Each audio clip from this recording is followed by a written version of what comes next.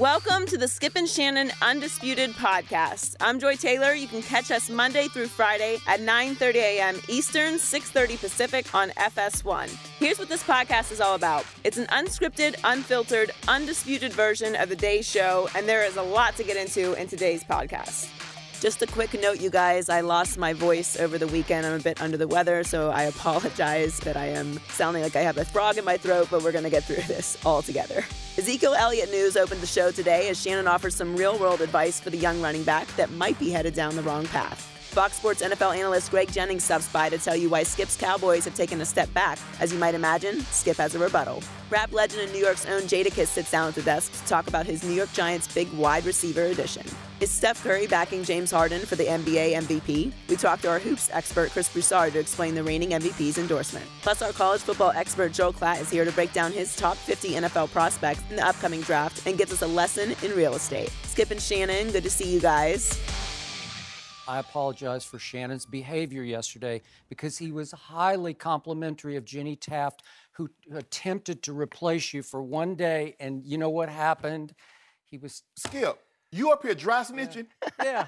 You know what dry snitching is? I'm not dry. I'm public snitching. I'm saying it's unprompted. That's what dry snitching is. Okay. She didn't ask you how was Shannon yesterday. I just wanted to apologize. I'm sure that Jenny did It's okay. a wonderful job. Jenny is great. I did appreciate her being there so that I could support my brother in Miami, so I appreciate Way to that. go. And thank you Good for job. letting me do that, by the way, also. Joy, you sound just fine. I don't know about that, but I appreciate you saying that. Let's get started with some NFL off-the-field news. TMZ released a video yesterday of Ezekiel Elliott pulling down a woman's shirt at a St. Patrick's Day party on Saturday in Dallas. Another video surfaced later showing the woman slapping Elliott's hand away as he attempted to pull down her shirt. He is reportedly not facing criminal charges for the incident, but can be suspended by the NFL. Elliott is already under NFL investigation on whether he violated the league's personal conduct policy for allegedly assaulting a woman last year. Shannon, what's your reaction? Skip. Watching the video. Now, when I first saw the video, I just saw the first part. I saw him expose the lady breast. And then TMZ later came along and showed the second part. The first part looks to me that she is surprised because immediately, as soon as she feels it happens, she covers herself. Now, he goes in to do it again, and she knocks his hands out of the way. No woman, no female should ever be subjected to this type of behavior, regardless of the setting, regardless of the environment, regardless if you've been drinking or not. Now, I'm guessing this is a St. Patrick's Day parade. We know what normally happens during St. Patrick's Day. That's one of the occasions that a lot of people, like to drink. I'm not going to excuse Ezekiel's behavior. Later, she exposes her own breast. Basically, she's telling Ezekiel Elliott, you don't get to determine whether or not I show my breast. This is my body. I get to determine that. And if I want to do it, although I might not agree with it, that's her choice. Well within her right. Skip, I've said this for months. Wherever this young man is, be it the Cowboys or any of the other 31 teams, the head coach and the general manager will never, ever be able to put their phone on silent as long as he's on their roster. Because there's always the potential, the possibility or probability that you're going to get a phone call. You hope it's nothing serious, but somehow, some way, things, trouble, incidences seems to follow this young man around. And we've seen it over and over.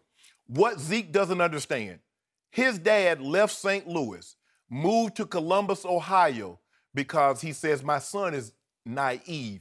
My son does not understand who and what he is. He's a superstar now. Now, the quote was, my son doesn't know how to navigate life as a superstar. Go ahead. Now, this was going to Ohio State. Magnify that by 3-4 times.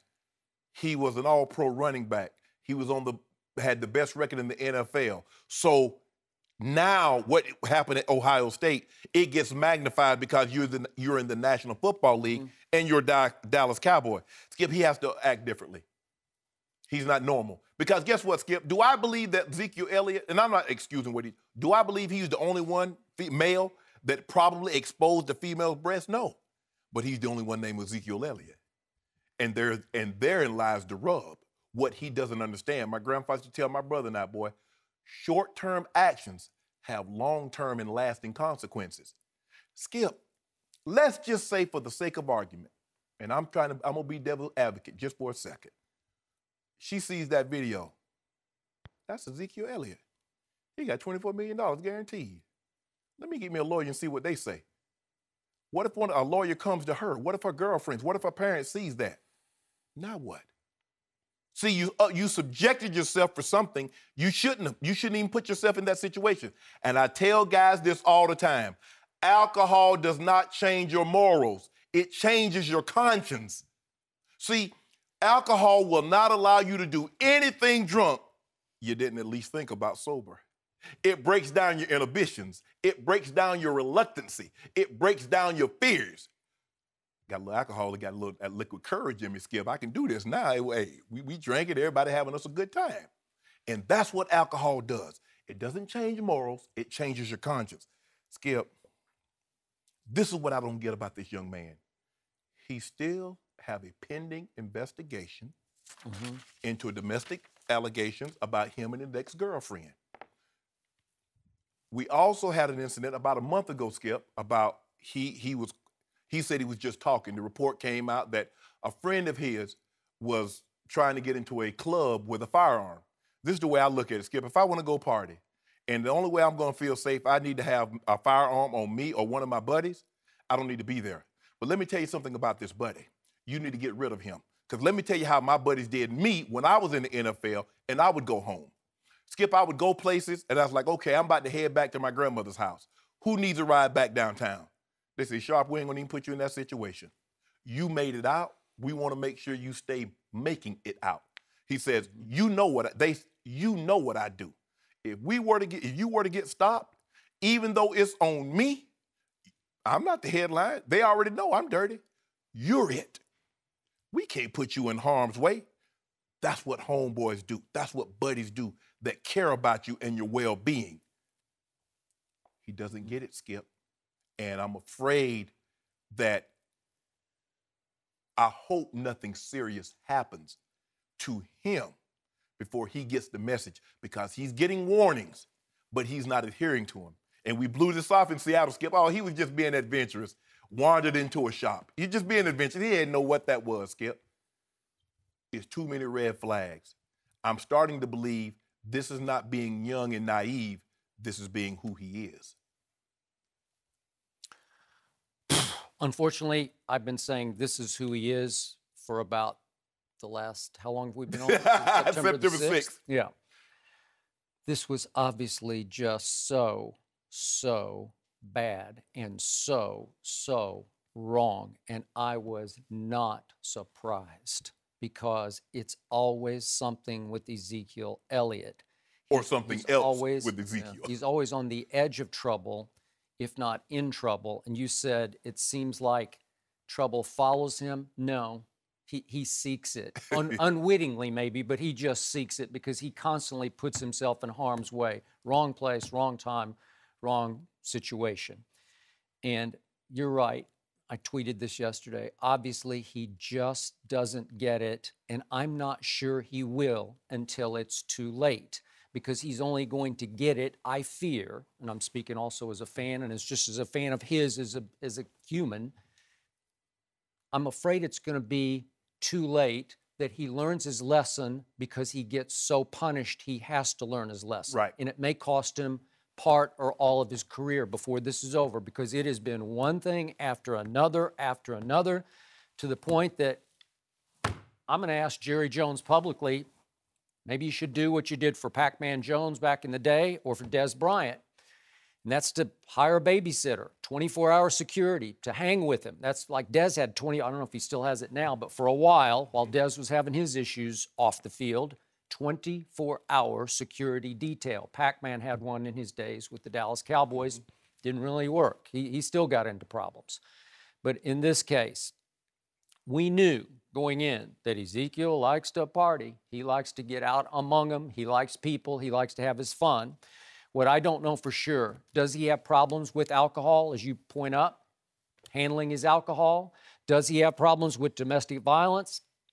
We have our suspicions because the same woman accused him twice in Columbus, Ohio, and then down in South Florida. And in each case, the authorities dropped the charges on quote-unquote insufficient evidence.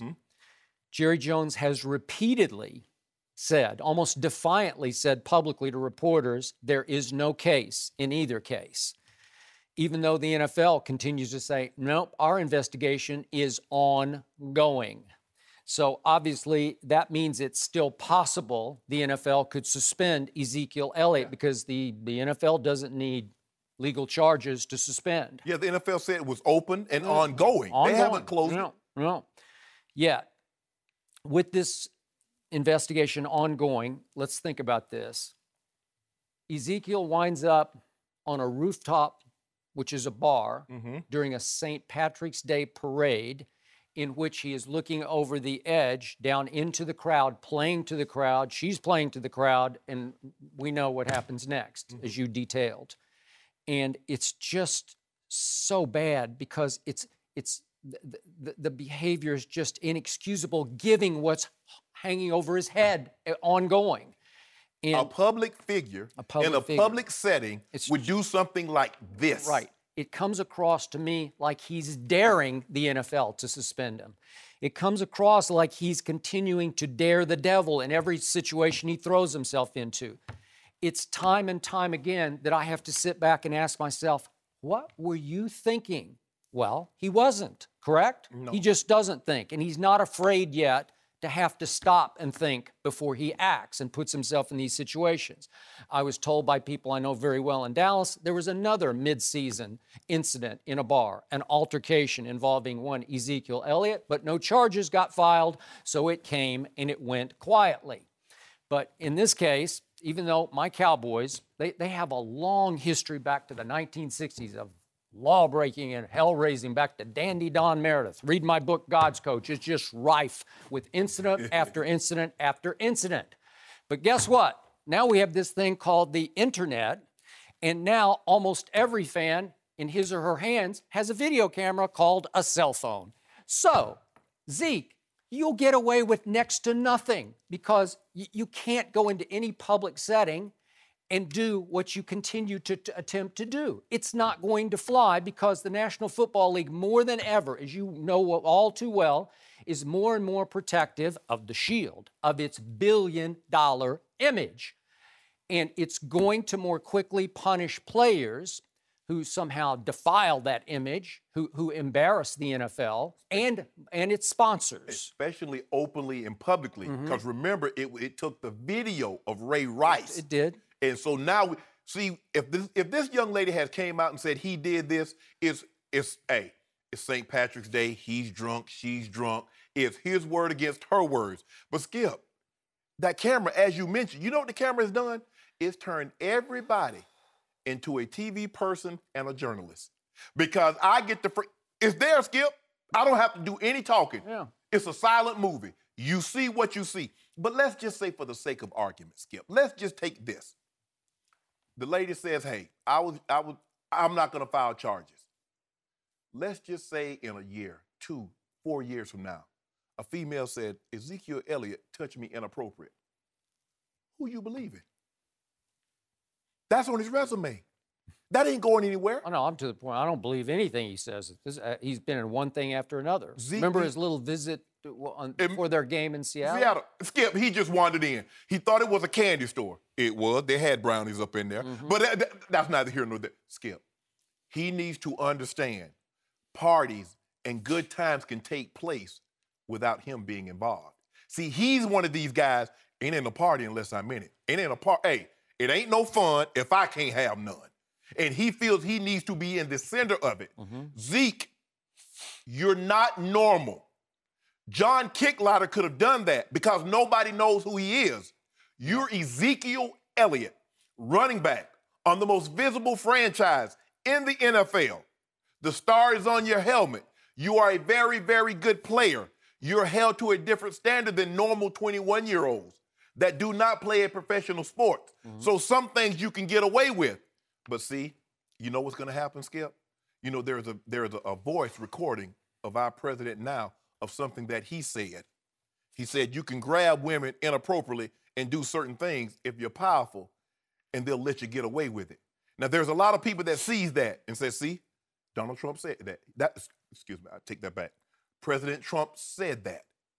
And that's what they think. They think athletes, they think people that's famous, people that have money can get away with things. And to a certain extent, through history, and it's been proven, the more wealthy you are, the more well-known you are. Justice is like cobwebs and shackles. If you're indigent, if you're a minority, it's like shackles, you're held more accountable. But if you're wealthy and you're not a non-minority, it's like cobwebs, you brush it aside. Ezekiel, take it from a guy that played 14 years. You better change your behavior. You better change your ways. This isn't going to end well on the path you're currently on. This isn't going to end well for you, your family, or the Cowboys. Now, you keep getting these little warning signs, Skip, little warning. But I'm afraid, like you, it's the big one. And then we're going to say, well, why didn't we see this coming? Oh, we foretold of this. He just refused to listen. Tell Ezekiel, I'm talking to you like a father because I have a son that's a little older than you. I will never tell you what you want to hear, but I'll always tell you what you need to know. And what you need to know now, your behavior is unacceptable. Your actions are unacceptable. And you're heading down a path that you don't want to head down. Now, this is on your resume. Now, how high up it continuously moves is going to be up to you. But Zeke, you better change the way you do business, or this isn't going to end well. You're not the first great player to come into the National Football League. You won't be the last. There have been a lot of stories told of guys that had excellent opportunities. That's correct. And blew them, squandered them, because they couldn't control their behavior off the field. Yeah. Let that be a cautionary tale to you, Mr. It is. Elliott. It's becoming the Johnny Manziel question. What's more important, your NFL career or partying, clubbing, whatevering? And for Johnny, for the longest time, he's like, you know what? This is more important over here. Okay. It's fine. I'm not using alcohol. I'm not using his age. No female should ever be subjected to this. I don't care the environment. I don't care if it's St. Patrick's Day for a whole month. What he did is inappropriate. Zeke, change this. Hopefully his father or someone that he trusts, loves, and cares about can get to him and say, Zeke, you need to change. Because I don't know how many people are listening to him, Skip. I don't know how many people are around him telling him what he needs to know as opposed to what he wants to hear. Zeke, you had a great year, man. Hey, you the best running back in football. You on the Cowboys. You the man. Okay. I'm going to tell you what that's going to get you. And you don't want what that's going to get you. Joy. This isn't about fun, having fun or partying or anything like that. It's about character. There's plenty of people that go and enjoy St. Patrick's Day parades and parties with their families and friends and don't behave like this because this behavior is entitled. Like you said, it's not surprising. We've already seen it, and we hear this. Most powerful person in the country said that you can do what you want with women when you're a star. It's validated. Yeah. He's behaving entitled, and it's pretty simple. Just keep your hands to yourself. It's really just the bottom line. Skip, it's not complicated. That's why I stopped going to bars. You know why? And I used to go with my friends because I didn't drink. It's people drinking. And when people drinking, their inhibitions are lowered. They'll do a lot of things they wouldn't normally do. For me, why am I going to go and put myself in that situation? Ezekiel obviously needs to not be in those situations, but that doesn't excuse it. Even if you are there, that doesn't mean that you're all of a sudden going to behave that way. This is about Ezekiel's character and not about the environment that he's in. And as of right now, the NFL has not made a comment on the video, so we'll keep an eye on that. Something's coming down the pipeline with now, I'm not going to be surprised if he gets suspended. No mercy. Welcome back. We're joined by a friend of the show, hip-hop star Jadakiss. Welcome to Undisputed. Thanks for having me. Good to have you back. So, Jada, we know you're a huge Giants fan, and they signed wide receiver Brandon Marshall to a 2-year deal last week. Eli Manning got another big target to pair him up with Odell Beckham Jr. How much better are your Giants now? I think the Giants are a little bit better. I mean... Just a little? I mean... Brandon is a exceptional receiver, but you know, it's a team sport. You got to make sure the D is right, and then you got to see where Eli, sometimes you don't know what you're gonna get with Eli. You know what I mean? And I think he might show us a tad bit of life with Brandon on the other side with Odell now, but we gotta see. So go ahead. Go ahead. No, Skip. Go ahead. You go. So does this mean you think you are better than my Dallas Cowboys after adding Brandon? I wouldn't say that, but you know the Giants always play your Dallas Cowboys good. Well, I beat them You know what I mean? twice. This might just make it a hell of a game now, but I ain't too sure. Yeah. You know what I mean? I gotta see. I gotta do the eye test. Do I hear you being more sold than most Giant fans on Dak and Zeke in Dallas? No, I still would give y'all the edge. Dak and Zeke they're the future right now. You know what I mean? I think they're the present right now. They're the if present. in fact Zeke is still eligible next year, that's a whole nother issue. Y'all head cracked them last year, Jada. I mean, y'all head cracked them last year without Brandon Marshall. Head cracked them 20-19 and on Hold some on, fluky pass. You had your Yeah, that's chance. head cracked. You had your chance to talk to Jada. You got to be Jada, y'all head truthful. bust them last year. Your defense come back. You know what Janoris Jenkins do today is put him in them handcuffs. Mm-hmm. Only thing I don't like is Giants always play Dallas good. You wanted to play some other Yeah, I teams. need them to play the whole schedule like that. I know you've heard Andre Iguodala comments. Mm-hmm. What do you think of the comments, and was he out of line? I would say he was out of line. You know, we're professional athletes and artists, so you got to handle. It's a different mannerism you have to conduct yourself with. We all get angry. We all get pushed to the limit. We all feel like, you know, bursting out. But unfortunately, due to the nature of your professionalism and your job, it's a way to handle it. And I think that night he just said, I don't care. Yeah, I'll take the fine. I'll take the repercussions. That's just how he was feeling. I think it was not appropriate for the moment. Over the last couple of years, the use of the N-word, especially in rap and hip-hop lyrics, do you think the hip-hop rap community, I don't know how to answer this, bear some responsibility, maybe tone it down, take it out, not use it? Where are you on the N-word? It's like a double-edged sword for me because, you know, it's used a lot. I use it in some of my songs or some of my raps. I try not to use it in a basic conversation, you know what I mean? But it's like a double-edged sword. I think the rap culture could help it out a little bit, but it's still gonna get used casually in personal conversations, and that's just before our time, before your time, before my time, and you know what I mean? It's just something we gotta try to figure out, you know, make a marriage with using it. But I definitely think the hip-hop culture, we use it more frequently than any other culture. I definitely would agree to that. And we may be able to help it. I'm not sure, but we may, if it starts with rap, we might can dumb it down a little. So Jada, I've said many times on television, that N-word ending in the hard ER used historically by white people against black people is the most evil word in the English language, and I wish it could be somehow eradicated. But as Michael Eric Dyson has told us, as a spokesman for the black community, man we both know very well, that in his view, black people took that word, hijacked that word, drained some of the poison, if not all the poison out of it, and turned it into a term of at least familiarity, in some cases, Endearment. affection or endearment. How do you view that word ending in A that is used in many rap lyrics? What does it mean to you and to your brothers? How do you use it? And when you use it, what does it say? I think that was a good point you made. I think when it's ending when it ends with the A opposed to the ER, the A is showing the connection. When it ends with the A, is like it's some kind of connection there. And you when my partner. Yeah, you my partner. Is Okay. Yeah, you reaching out for. It's a bondage there when it ends with the A, I would say. When it ends with the ER, it's malice. It's being used with malice. No it's doubt. being used with disrespect. It's being, you know, is belittling you, is doing all the things that shouldn't be done.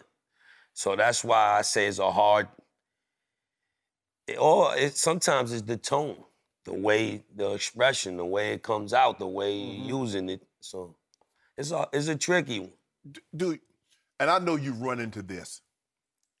You're in the hip hop community, and as you said, you've used this word in your song sometimes. But you hear people that's not from this community say, well, he said it in the song, or he said it to each other. Why can't we say it? You don't ask a man, why can't you call his wife baby? He calls her baby. Why can't I? Because that's not your wife. Yeah. That's not your connection. I'm with you. you. So if we stop trying to say, well, you do it, why can't, stop looking for a reason to try to say that word. Because more times than not, if you say that word, something bad's gonna follow up behind it. And this is where I am on this. If we took the end, and I'm with you, Skip, if we could take the ER, take it out of the dictionary, if we refrain from saying the A at the end, what does that change in Black America? Are we gonna get more access to health care? Are we gonna get more access to employment, to schooling? I doubt it. So it changes absolutely nothing. It don't change nothing. So that's just another cop-out that says, okay, you saying it, why can't I say it? In actuality, you don't really want to address the issues. That's just a meaningless issue from let's just talk about that so we don't really have to talk about the real issues. Definitely. It's a diversion, you know. You point one finger, three gets pointing back at you. So we just had Chris Broussard on here about the MVP discussion. Skip's a big, Hold on, let me go one other direction before we ahead. go back to basketball on this. Obviously, white kids buy a lot of rap. And yet, are you okay if white kids start using that word to each other or even to Black friends of theirs, or that they use they sing or repeat your lyrics? How do you feel about that? What line gets drawn there?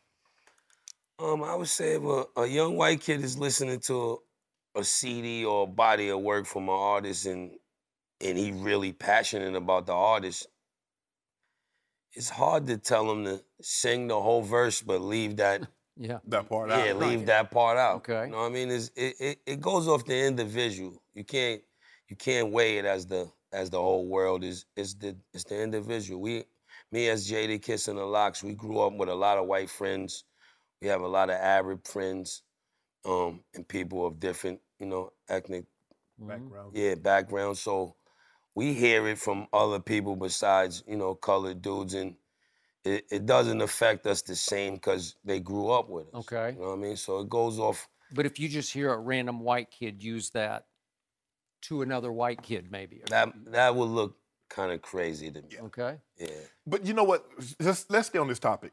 See, a lot of people want to make it seem like we're the only race of people or the only demographic of people that have a negative, that has a negative word that use it amongst ourselves, which means friends. Joy might call some of her girlfriends the B word. They don't get mad, but another man can't say that to a woman. You see, I know gay guys that will call the other gay guy a negative name. They don't get mad with each other. But some reason, I don't go around saying, if she called Joy that, why can't I? Okay. If he called him that, why can't I? I just assume that they know each other like that. They're comfortable with each other like that, so they can address each other like that. I don't ask why and why not. It's cool. He cool with it, I'm cool with it. But for some reason, we, in our community, if we say, you said it to him, they rap about it, why can't I? Stop looking for a reason to say the word. I mean, if you want to get lumped up, you go ahead and say it. I agree. If you want to get, Just do yourself a favor and don't say it. Exactly. It's pretty simple. Silence is golden. Yeah, there you go. Best way is not to use it. No mercy. Reigning two-time NBA MVP Steph Curry told the Dan Patrick Show yesterday that he thinks James Harden will edge out Russell Westbrook for the MVP award. Curry said, quote, "You have to award the better team." We're joined by Chris Broussard. Welcome, Chris. Great to be here. Hey, Chris. Are you surprised Curry said this? No, I mean, and I think it's being misconstrued as it's his pick, where it sounds like he's just saying, I think he's going to win. You could look at it as his pick, but I think he's saying that's who I think will win because of the winning. And it makes sense to me. I mean, Harden, there's a great case for him. I've been riding with him the entire season up until recently when it looks like Russell will get this triple-double. And if Russell falls off and averages 9.9 assists, he will not get my vote, and it'll most likely go to James Harden. Secondly, Steph has benefited himself from the winning matters argument. Yep. Yeah. Remember his first MVP, he averaged less than 24 points, less than 8 assists, shot 48% from the floor. Not eye-popping numbers, but they won 67 games, the most in the league, and he ended up getting the MVP award. And Houston has beaten them once. They split with Houston in 2 games this year. They've obviously swept Russell Westbrook and dominated Oklahoma City in 3 times. So it makes sense to me. I think there's you might have some arguments that I think I can counter. But I'll let you make your arguments before I'll let Shannon pile on before. I'm not going to pile on. No, I'm not surprised you made it. And I think people need to get out of this way of thinking. Millennials and old heads always go back. Michael Jordan would have never said Charles Barkley or Karl Malone should have been MVP. Magic would have never said Bird would have been MVP. But guys are comfortable now. Yeah. Guys don't feel that they're giving up their competitive advantage by saying someone has had such a great season, they're warranted by winning the MVP. I think it takes a lot because remember Steph's first MVP, the Players Association voted James Harden the MVP. Exactly. James Harden said, I deserve to be the MVP. So he could look at that, oh, you throwing shade. You trying to salt me up over here. You take that Players Award, but this one is the only one that's going to matter. And for him to put that aside and says, you know what, I think what he's doing and the team success he's having, I think James Harden deserves it. But if you look, don't look now, Russell has creeped up into that 6th spot. Yeah. Now, there's an outside chance they can catch the Clippers. If they get the 5 seed, there's no way anybody other than Russell Westbrook, if he averages that triple-double, will win the MVP. So you would go with him? Yeah, if he gets the 5th seed, I would. So it's one more thing for the old. And you're going to give him the MVP? Because I thought it was. They're what, 2 games? You got him like 4th now, right? But here's the thing, though, Skip. I said at best case scenario, I thought they'd be 7th or 8th. I mean, to get all the way up to the 5th seed, to get the 5th seed over the Clippers. What if they win like 48 games, 49 games, and get 6? You still wouldn't? Nope. One thing for the old heads, remember Larry Bird said Michael Jordan was God disguised as Michael Jordan. So they gave some props, too, back in the day. That was early Jordan, right? It was early after he scored 63. After he dropped that 63 and after they eliminated, they hadn't eliminated him yet, right? They had one more playoff game. Yeah, I think they had one more game.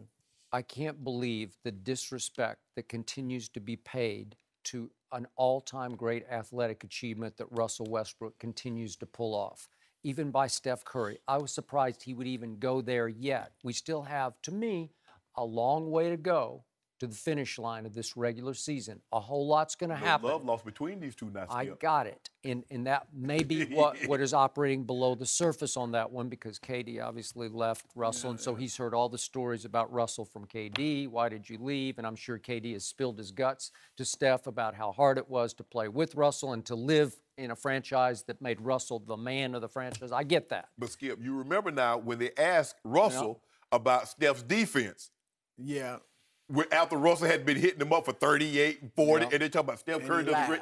I thought that after the playoffs. Last year. That's a good memory. That's true. But the thing was, I agree. I think you could look at that and say, oh, Steph's being petty. That's why. But to your point, he could feel the same way about Harden. You're right. Because Harden definitely was like, look, I should have been MVP, and the players gave it to him. So that's why I think he's just giving an honest opinion. Being honest, you think it's not, it shows a lack of competitiveness or no, just anything? Respect. And I've told Shannon, as a Hall of Famer, I think you should pay a little more respect to just the athletic achievement to average in this day and age a triple-double.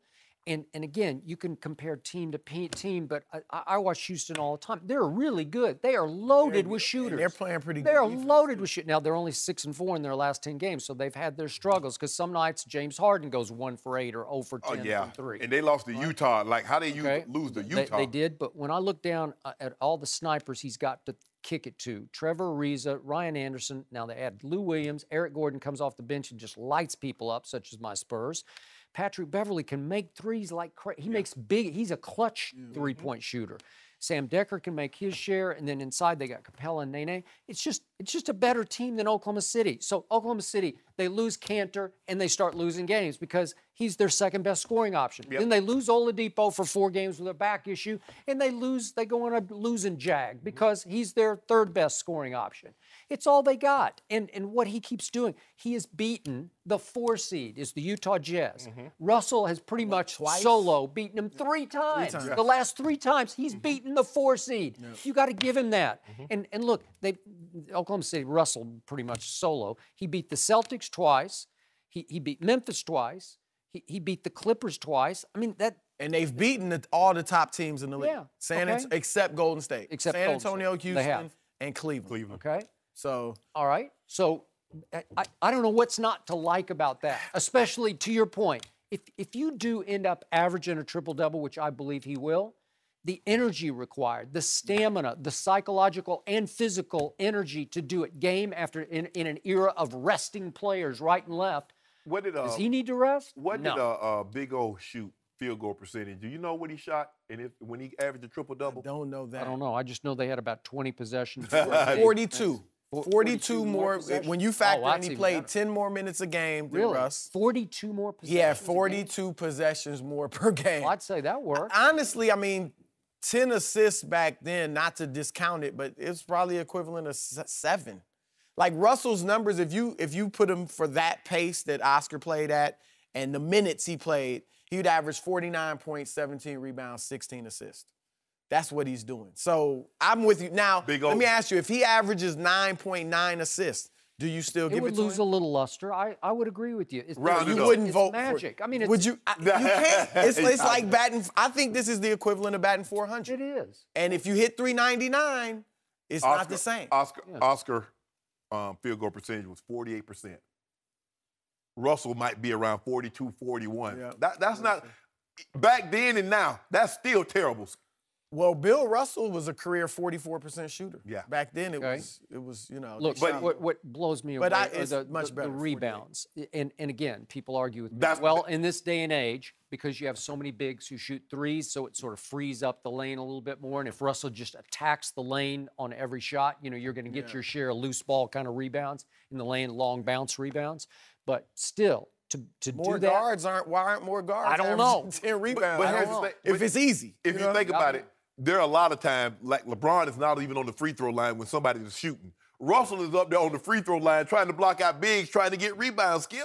But you got to give him some credit for that, too. Let's give him some credit for that. The energy that it takes to battle 6'8", 7-footers, to grab rebounds. So what if he steals 2 or 3 from his own teammate? And you balance at 6'3", the physical resilience to keep doing it night after night, because he's taking punishment, man. Oh, yeah. Oof. Now, there was a poll in USA Today. Sam Amick polled GM. I saw it. And you saw it. They had Harden first, Westbrook second. So and they even said in the story, everybody's looking at the wins. That's, I think, the thing that, and maybe the field goal percentage, that's getting at people. And again, I've come over it because I think a triple-double is incredible. Kawhi shouldn't be ahead of LeBron. Yeah, Kawhi was third. Wait, Kawhi's the best two-way player in basketball, so. You can be two-way. Why wouldn't he be? LeBron is the best player. LeBron's the best player. Wait, I think you're with that now. Huh? I am with Kawhi's got to. No, Kawhi's got to, and he's great. But just like you always say with LeBron, he's got to do it in the postseason. Who's the better shooter between Kawhi and? I mean, we're not basing it just on LeBron field goal percentage. This Who year, has high field goal percentage? Oh, please. How about outside the lane? But higher field goal percentage, and you've said it. LeBron shoots a lot of threes now. He's got the higher percentage. And LeBron gets it done in the postseason. Get that done. Kawhi hadn't even get to the finals first before we start calling you better than LeBron. Chris's hype man. Get it done. You know what? Get it done. Get to the finals. Kawhi will get her done against LeBron every time. If he gets to the finals and they beat LeBron, and he outplays them head up, that's a big if. Three assists a game. Help me out. Who outplayed whom in that game at Cleveland on that national regular TV? season game? Yeah. Who cares? No big deal. No big deal. Let's sweep that under the carpet. He's averaging 3 assists a game. He's better than LeBron. Hey, 6 rebounds. Yeah, he's but better he than does LeBron. so much more than LeBron because he actually plays defense. LeBron quit playing defense. I don't know what happened. He hadn't quit. I remember a block shot. Checked out. Wasn't there recently a block shot? Oh, you mean Kawhi on Harden? Shot did LeBron? Yes. No mercy. Welcome back. We're joined now by FS1 college football analyst Joel Klatt. Welcome, Joel. Good to be morning. here. Thanks for coming back, bro. You bet. You might not say that. You got a smirk on it. I got a suspicion that Skip's got a problem with my list. Suspicion, huh? I'm I've just sure. got a Whatever problem gave with you that Joel, idea. just in general. Yesterday on FoxSports.com, you unveiled your top 50 NFL draft prospects. Let's take a look at some of the big names on your list. You have Texas A&M defensive end Myles Garrett at number 1, Christian McCaffrey 7th, Leonard Fournette 9th, and your top quarterback is Deshaun Kaiser at 15, 2 spots ahead of Deshaun Watson. So, Skip, you've studied Joel's list. I have. Do you have any problems with it? I have multiple problems with this list, but I'll just boil it down Major. to 2. Yes. Major. Yes. Okay. My 2 are major. Okay. Look, I know you're not alone in ranking Myles Garrett at the top of your list. Okay. I don't get it because I did not see it. I just watch television. I don't have coaches' tapes, but I always tell Shannon, I watch closely, and I've watched him for 3 years, and I've read about him for 3 years, but I haven't seen him for 3 years because he rarely, what I call, flashed for me. Did he ever jump off my screen? Did I ever sit back and say, he's just unblockable on the college level, which should translate at the pro level? Did not happen. So then I look at the numbers, and I look at 2014. His biggest sack game, 3.5, came against Louisiana Monroe, as they say there. 2015, his biggest sack game was 3.5 against Nevada. I don't think I'm going to take that one in my bank. 2016, last year, his biggest sack game, 4.5, came against the dominating University of Texas at San Antonio. Thank you very much. No, thank you. So in 23 SEC games, Myles Garrett registered a grand total of 12 sacks. That's about a half sack a game. That is not good enough to be the first pick in the draft. So I'm not buying what the Combine was selling because the Combine screams freak. I argue with nothing at the Combine because it's just spectacular what he did at the Combine. The numbers he put up are revolutionary for his size. Yes. Okay, I got all that. But if you have Deshaun Watson ranked as your second best quarterback all the way down at 17th on your list, that is flat out just as wrong. Because Deshaun Watson will do nothing but win games in the National Football League. And just by virtue of the position he plays, he should be first on your board. And he should be ahead of the Notre Dame kid who just didn't win enough games. I get if your measurables on the Notre Dame kid are way beyond Deshaun Watson's. But do I have to say it again? All I heard now for 6 months was about St. Nick's defense. Right. And it was certainly, over the last 2 years, one of the best units in the history of college football, with one of the best coaches, as you tell me, in the history of college, the best. Okay, I'll give you the best coach. So all he did in those 2 games was throw 7 touchdown passes to a mere 1 interception. And in the first, these are national championship games, so the marbles are all on the table, and the world is watching. And you throw for 405 the first game with 4 touchdowns and 420 in the win with 3 touchdowns, including the game winner at the buzzer. And you rush for 73 the first time and 43 the second time, and you get the you-know-what knocked out of you in both games, and you just keep jumping right back up and completing another pass. I'm sorry, you can play at the next level. You can win games at the next level. You look a little willowy to me, but it doesn't seem to translate on the football field because you're able to absorb the punishment. So I'm sorry, if I'm the Cleveland Browns, I'm taking him. If I'm San Francisco with the 2nd overall pick and Cleveland makes another mistake, I'm taking Deshaun Watson. And you can have Myles Garrett because you just might always be saying, gee, I wish he could be a little bit more productive. I mean, that was a lot to unpack, so we're going to get to all of it, all right? Let's get to all of it. First of all, I feel really bad for you because you clearly make terrible real estate decisions. You might be wondering to yourself, what in the world are you talking about? I thought we were talking about the draft. But you're the type of buyer that every agent and seller loves to see coming down the street. Because Skip walks in and he wants to see everything that's right about the house, and he doesn't want to see any of the blemishes with the house. So he's going to walk in and say, oh, I love it. This is fantastic. What about the street corner? What about the foundation crack? What about the roof that's leaking? No, don't worry about that. Time out. Don't worry about that. We've looked at 80 houses here, and I still haven't bought one in 6 months, and I probably won't. The NFL draft and the evaluation of these players is exactly like real estate. You have to go in seeking out the issues. You've got to go in there seeking out the issues, or else you're going to make bad decisions. Now, Yeah, they're trying to find a reason why not to take you. that's right. That's what you're trying to find. You're not trying to find the reason to take a player. You're trying to find the reason not to take a player. So let's go to the quarterbacks first, and then we'll get to Myles Garrett a little bit later. In the quarterback decision of this year, I believe it's two guys, Kizer and Watson, okay? The measurables are clearly in Kizer's favor, and both guys have huge issues. Huge, okay? Not just little, huge inconsistencies across the board as it relates to how they play from a game-in and game-out basis. Watson had 5 games this last year. You want to bring up all these stats from Myles Garrett. Well, Deshaun Watson had 5 games where he had multiple interceptions. You see, Clemson won in spite of their quarterback at times this year. That doesn't happen in the NFL, and the reason is the margin between your talent and your competition's talent is not as great as the college level. So his team's not going to be able to overcome his inconsistent play at the NFL like they were able to do in the college level. Especially on the teams he's going to be playing with. He's That's not right. going to be playing on an ultra-talented team. No question about it. He's not going to the Cowboys in the 4th round or 3rd or 4th round like Dak Prescott did. Right, okay. When you look at his career, and this is, again, I'm going in trying to find the issues because this is what I don't like about this process. It sounds like I'm trying to take apart his game. He's a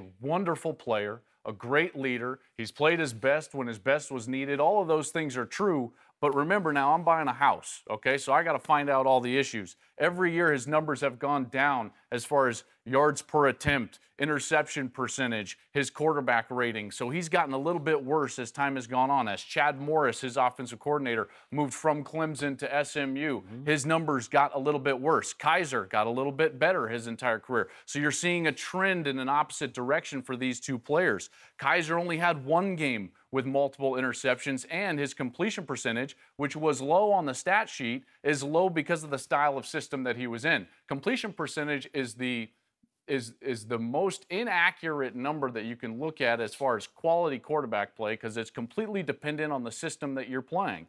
If I want to go out there and complete 25 screen passes, I can go 25 of 29 and have a great completion percentage. That's not what Kizer was asked to do at Notre Dame with Brian Kelly throwing the ball down the field. So let's come back to the real estate analogy. If I don't have a move-in ready house, I'm searching for it. And my wife wanted one. We don't want to do any work, Skip. Okay, we don't want a renovation, but we can't find it. So guess what? I've got to find a fixer-upper. Okay? Well, as soon as I'm going into the fixer-upper market, I've got to look at potential. So you go into what's the ceiling going to be? What is going to be ultimately what this kid can reach? And Kizer far outpaces Watson as far as ceiling and potential. So that's why I have Deshaun Kizer rated 2 spots ahead of a great leader, great talent, ultra winner, competitive Deshaun Watson. I hope he succeeds. I have questions about both guys. And then to Myles Garrett, since you unpacked them all, I'm going to unpack them all as well. Myles Garrett, he's got a rare ability to play above the X's and O's, which in college doesn't always translate to productivity. Because the one thing you're missing about productivity when it comes to sack numbers is they don't translate in college to your individual ability. The schematics of college defenses and the time that's allotted for them to practice and ultimately scheme for the opponent, and Shannon, you'll know this as well, they're not as malleable and they're not as, I would say, versatile, elastic as NFL defenses. So you can scheme against a pass rusher in the college game and he's not going to get the numbers that he would in the NFL game because in the NFL game, what is it about? Matchups. And when you get that matchup and you've got the elasticity of your defense schematically, you can put him in different places, and then his ability will translate more in the NFL than it has on the college level. Therefore, that ability that we saw at the Combine, the above the X's and O's ability that he has, is going to be rare and I think ultimately very productive in the NFL level. You want to refute? No, go ahead. You sure? No, you haven't been able to speak. That was a lot. I know. We took a lot of time, Not Shannon. spoken on. No, this show. I'm good, Skip, because you know where I stand on this. When I look at Myles Garrett, I'm thinking I should see Ndamukong Suh. Well, you can attest to this. When you saw Ndamukong Suh play, you say that guy's going to be special. Yeah, dominant player. When you see a Warren Sapp in college, you saw a Bruce Smith or a Reggie White, you're like, those guys are the real deal. At 6'4.5", 272, a guy that can run as fast as he can, is explosive. For a man to be over 270 pounds, to have a 41-inch vertical, he's explosive. To run as fast, he did 33 reps with 225. So I'm projecting his probably flat bench press is around 470 pounds. I agree. Skip. Yeah. his nickname, Joel, should be Graveyard, because when he leaves the field, there should be bodies everywhere. And I didn't see it. I didn't see it. Now, you might be, he reminds you a lot of a guy, Mario Williams. Mm-hmm. Mario was 6'6", 290, blew everybody away, 40-inch vertical. And he got 91.5 sacks. So is he more Mario Williams or is he more Bruce Smith? I would say more Mario Williams. But Or someone's got to be Mike Mamula, right? Well, as long as he's not Steve Entman or Big Daddy Dan Wilkinson, Okay. I think everybody will be fine. Now, my guy that I like is Christian McCaffrey. Because he checks all. I'm with you. I agree. Checks Now, as your top overall player? No. I'm just saying. You just I like where you have him. I think that's a. At 7, I've got McCaffrey at 7 overall, 2 spots ahead of Leonard Fournette. Because the combine is supposed to offer confirmation to what you saw on tape. Yeah. He looks fast. He ran 4.48. He looks explosive. 37.5-inch vertical. He looks quick. Short shuttle, 6.57. Yep. Which is, insanely quick. It's insane. He will do more damage on the pro level than Leonard Fournette will be able to. I agree. Skip, he checks every box except that one when they ask you race. He can't check that one. Because if he, with his body of work, went anywhere else, what are we saying? We haven't had a white quarterback, a white running back taken in the first round since touchdown Tommy Vardell in 1992. Leonard Fournette is a guy that runs the contact. I don't know how successful he can be for an extended period of time. Skip, look here. He was running over people in SEC. I'm gonna tell you what's gonna happen. Go watch the documentary of Earl Campbell. I agree. That running over people. Yep. And see what that gets you. And Earl had more quickness as a rookie in his second year in the NFL Yes. than Leonard has. And- Leonard and- takes a second to get going. And remember now, we've got to project to today's NFL. Yeah. Okay, so today's NFL is more about versatility at the skill position. If you're not a dominant wide receiver that's 6'4", like a Julio Jones, if you're not a Gronkowski, you've got to have some versatility to you. Be able to play in the slot, be able to play in between the tackles as a running back outside. McCaffrey can do all that. You can do Fournette more. is a bit more one-dimensional. Could Tommy Vardell run a go route? No, he could not. Yep. And listen, not only can this kid fly down the football field, but he has his dad's hands. Yeah, to he's me, quick. That's what's so He's crazy. quick. You look at him, and it's funny because when you hear people like, when somebody doesn't run as fast as they expect them to, well, he's more quick than fast. Right. Say, oh, wait. You can't say, I wonder how fast he is because he looks fast. He's bold. 4.48. He looks quick. Woo, he quick. I wonder if he can catch. Hands. see, to me, the only box he doesn't check is durability because he did get beat up last year when they did He run needs in to between the skill. tackles. He's not going to Everybody. take it 20 times No, between the that's not what tackles he like is. he did at Stanford. And here's another thing about McCaffrey, if you want to go that route, because here's what I love about McCaffrey. If you're evaluating him as a pure running back in this draft, he's as good of a pure running back and runner as we have. Very similar to Le'Veon Bell, patient, understands scheme. He can run the zone, gap scheme, man scheme, all of those things, inside, outside. Then, if you take it and separate it out and just evaluate him as a wide receiver, so don't even look at him carrying the ball. He's probably the fourth or best pure wide receiver available in the draft. Not to mention, he's in the top 3 when it comes to specialists in the draft as a return man. So here he's checking Huge off value. boxes. So that durability, I bring that up because of the durability question, right? Well, if I only have to give it to him as a running back 8 to 9, maybe 12 times, and then he gets 6 or 7 catches, and he gets 2 or 3 returns, well, now all of a sudden I'm up to 20 touches, and now you're affecting the game without having to go through the tackles. I believe he can be just as effective as James White. And every player needs to play. There are very few players that are so transcendent that they can go to any system and make it great. The more you go to a system that's conducive to what you do, because quarterbacks, Tom Brady, once he went to New England, he was the starter. They started building their offense catering more to what he did well. Same thing with Aaron Rodgers. This is not the same system that Brett Favre had. Yep. But you cater the system to what the guy does really, really well. He needs to go to a system where they're not going to try and hand him the ball 25 times like they do Ezekiel Elliott. That's not what he is.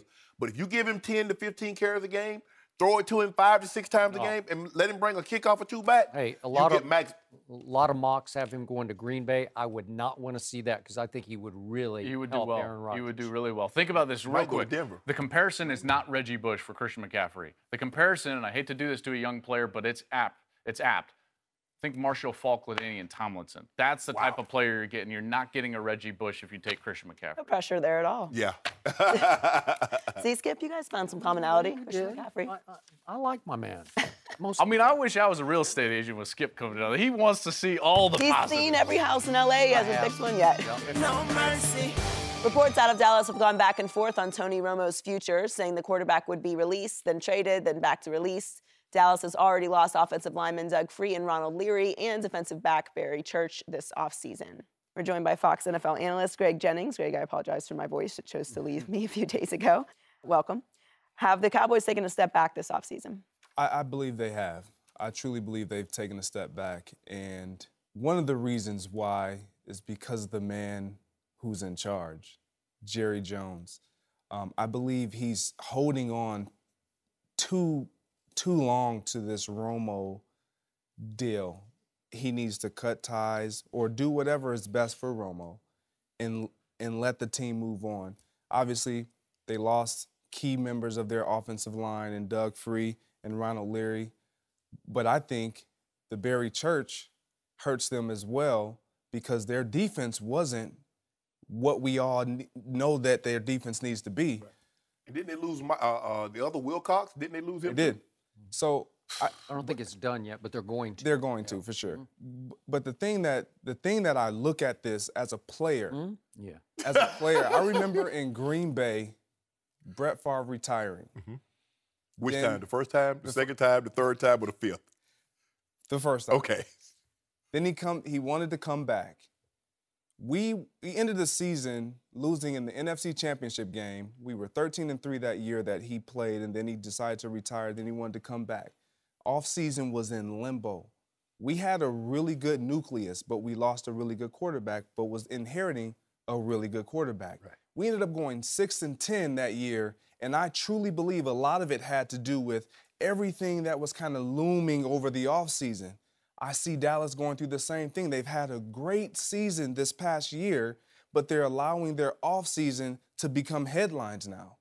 And that's going to become a distraction. I don't care how good you are. We haven't heard one thing about the head coach, Jason Garrett, making any decisions because he has no power. He has no authority. He has no place to make any decisions and say, look, guys, we're moving forward. And I believe this is what's going to really hurt this team. When you see a Philadelphia Eagles making moves to get better, Redskins, they're kind of in the same situation as the Cowboys. But, yeah, I definitely believe that they've taken a step back. So are you predicting 6-10 for my Cowboys? I'm not predicting 6-10 because they're definitely good enough to still make the playoffs. But their division is not easy. It's not an easy road. When you see a Brandon Marshall go over to the New York Giants and you lost to that team twice Without him? And they do have a great defense, it's going to be an uphill climb. Do you love what the Redskins have been doing? I don't love what the Redskins. Do you really love what the Eagles have been doing? I don't. I like what the Eagles have done. When I look at the Eagles, I like what they've done versus what the Cowboys look like right now because of Jerry Jones and this Tony Romo fiasco. For me, I'm a firm believer. Either you're getting better or you're getting worse. You don't stay the same. Let's just take the team. Before I go to the Cowboys, let's take the teams that finished ahead of the Cowboys. The Packers, they lost 2 offensive linemen. They lost Michael Hyde. LaTroy Guion reportedly will be suspended the first 4 games. They took a step back. The Atlanta Falcons, they lose one of the most important things. Their offensive coordinator, Kyle Shanahan, is now in San Francisco, and a big key third down conversion guy, Robinson, the receiver, he went with him. They took a step back. You mentioned Washington. Okay, you get Terrell Pryor, but you lose Pierre Garçon and D. Jackson. And you lose Baker, one of your best defensive linemen. Absolutely. You took a step back. The Giants, look, I know Victor Cruz is a big deal in New York, but Brandon Marshall is an upgrade over Victor Cruz. So the Giants got better. You know Eli, lick him, Eli. He always does it to y'all. your team, your Cowboys that you've been rooting for since 1960. Now, the Eagles. Now, Alshon Jeffries, I'm glad. Look, he signed a one-year deal. And what we see with these one-year deals, Greg, is approve it. Because he's saying, I deserve Antonio Brown, I deserve Julio, Dez, Demaryius. I deserve that type of money. They're like, nah, you had that one good year, you've been nicked, and you didn't play particularly well last year. We're going to sign you to a one-year prove-it deal. And we see a lot of these going around with receivers. So I'm not, maybe they got marginally better, but now we look at the Cowboys, Skip. Okay, they lose Leary. Okay, you lose Leary, really no big deal because you get Lionel Collins back. Lyle. Yep. And he looks to be special. But defensively, Skip, this is where you need the help. You didn't add anybody. Now, let's just say free agency-wise, they're losing. Now, they might go in the draft and get a surefire, bona fide D lineman in a corner. Well, that's okay because you've lost your two safeties, your corners, Claiborne and Carr. They're probably not going to come back. You lost two of your D linemen, so Skip, how do you think you've proved? And plus the uncertainty, the unknown, what will the NFL do with one Ezekiel Elliott? Yes. That changes the dynamic, Skip. So they haven't got, either you get better or you get worse. You do not stay the same. I believe the Cowboys have gotten worse at this point. Your Cowboy hate is showing. Skip! You're just, it's all over you. You're just spilling it out. It's like oozing through your pores, Cowboy hate. You're in your glory today. And what is today? I don't even know what day it is. Tuesday. March something. March 14th. 14th. So on March the 14th, you were declaring the Cowboys defunct, basically. You're No. saying they're done. They're dead in the water. Am I right? The question was, have the Cowboys taken a step back? Mm-hmm. Yes. I didn't say they were dead. I didn't say they were I think done. you were heading there. I'm saying the Giants going to win the division, but that's all I said. Oh, you said that. I said Whoops, that slipped out. I said that out loud? They may be heading there. Yeah. Who, Giants? No. Cowboys? Toward dead? They may be heading there. Really? LeVar Fred Ball Jennings says it too? LeVar Ball rubbing off on me, Skip. They may be heading Got there. me speaking out loud. Really? So are you willing to go there? Well, you said they're not going to go. No, 6 you and go ahead 10. and make your point. Go ahead. Greg. 8-8? I need something on the record here so I can remind you of it next year about 17. A side or B side? Yeah. I'm looking at about a 9-7, 10-6 year, and I don't think that cuts it. 9-7 will not cut it. It will not win the East next year, especially when the other two teams are going to be gimme games for the two better teams. Well, Skip, this is what's going to happen. Now, if they start out slow, and number 9 is on the roster. That's a problem. Okay, I'm going to give you this. Zeke is making me extremely uncomfortable right now. I don't know what's going to happen, and I told you in our discussion to open the show, I will not be surprised if he gets suspended, and if he does, that's going to be a big problem. If he's gone for the first X games, whatever it is, 4 games, let's say. Romo is increasingly concerning to me because I've been on record with this all along. Jerry just can't let go of this, and it's only going to disrupt and distract the incumbent starter who happens to be a rookie going on sophomore. Absolutely. And it's just not fair to him. And Jerry's digging in, and I predicted this. I saw this coming. And the worst thing Romo did was have his people leak that he was going to be released whatever day it was going back 5-6 days ago. And then Tony himself went on Instagram and said, "Goodbye, Cowboy Nation, and thank you very much." You do not do that to Jerry Jones because he was not ready to pull that plug just yet. And he does want to get something back for Tony Romo. And then if he keeps him long enough, he might start thinking, maybe I want Tony to be my quarterback. If everybody else thinks they can win a Super Bowl with him, why can't I? That would be a problem, and I told you I'm out if that occurs. I might be out if Tony goes through the preseason. It's just not fair to Dak Prescott. But now I'm going to remind you what our friend Chris Carter said. He's the smarter of our 2 Hall of Famers on this show.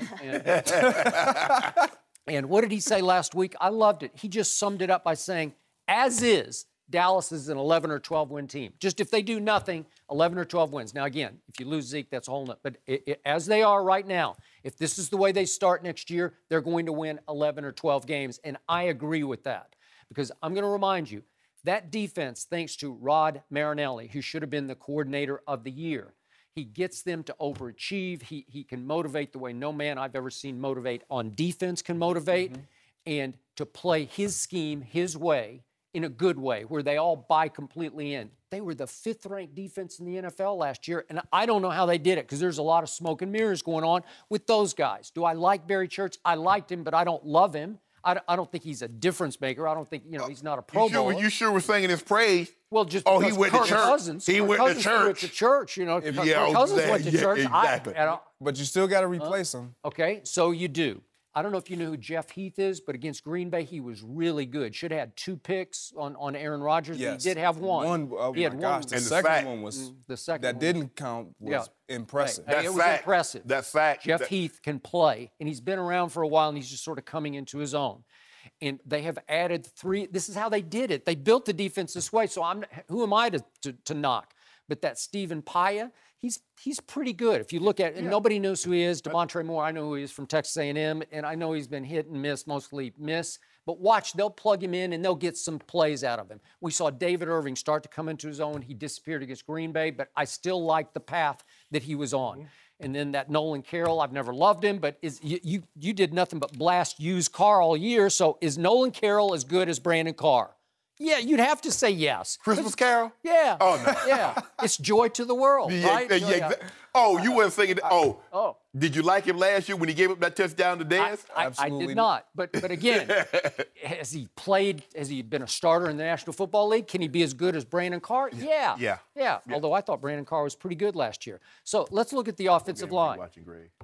Offensive line. So Doug Free suddenly retires. Well, what is he doing? He's just negotiating. He's just, look, and he's the weak link on the offensive line, even though he's the leader of the offensive line.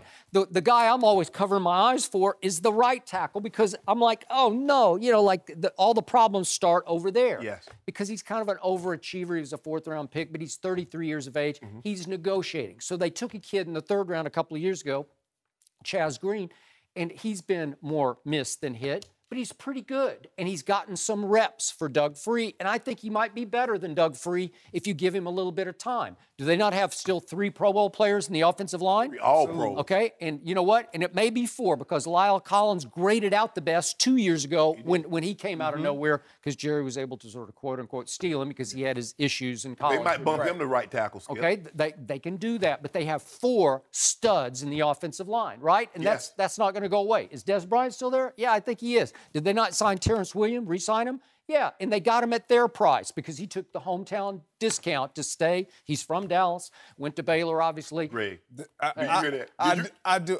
let's not talk about Terrence Williams. Why? Oh, wait a second. Oh, here we go. Let's not do that. That's not making your point. Oh, you got issues with Terrence Williams? No, he ain't got no issues yes, with he him. does. No, I think we just learned something here. You know what? I don't have issues with Terrence Williams because every once in a while he gets behind people. Every once in a while. When you look at a player and you're looking at a team that needs to make plays, you can't that's my issue with Dez at time. Every once in a while, he is probably the best receiver in the game. Okay. But every once in a while doesn't cut it. We need it every week. Terrence Williams is not going to give you that. I'm not saying he's Greg Jennings, but he's a pretty good 2. He's yes. You see, I thought you were about to say a 2-3, but you said 2. I had to shut my mouth. So are we saying Cole Beasley is the 2 then? I'll take Cole Beasley. Listen, Cole Beasley is he's more consistent. As Troy Aikman said it, he's more consistent for sure. Cole Beasley is basically unguardable in the middle of the field. He's just too quick for people, right? I'll give him that for sure. Yeah. Absolutely. All right. So, I like Cole. All right. So I think they won 13 games last year with that group of receivers, and are they not all back? Skip. Jason Witten's back, and he can't outrun Shannon, but he's still pretty good. Ain't nothing wrong with that. A lot of people can't outrun Shannon. But that's neither here nor there. Skip. You don't get to pick right up where you left off. You have to start all over again. Those 13 wins last year will have no bearing on what their record will be this year.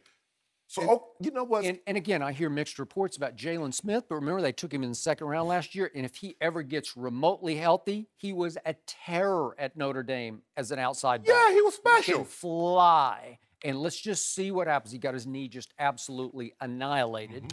And he's having a hard time getting regeneration. He had nerve damage. Yep. Okay. What I'm looking forward to seeing is how Dak Prescott responds amongst all of this that's looming. Because when I refer back to when I was in Green Bay, Aaron Rodgers took it like a pro. He was the pro's pro dealing with all of the situations with Brett. Dak Prescott, we haven't heard one peep out of him being negative. He's always spoken highly of Tony Romo. He's always spoken highly of the organization. But there will come a time where that microphone and that camera will be in his face while he's having to perform, and I don't know if he's going to be, and I'm a fan, I just don't know if he'll have enough with what they have. And that man, Jerry Jones, scares me every time. Okay, he scares me too, but I think that Dak Prescott will rise above Jerry Jones. For the first time in a long time, there's one transcendent player in that locker room, and it's that guy. He changed the way they played football last year. He made them believe they can win this game instead of figure out a way to blow this game with Romo.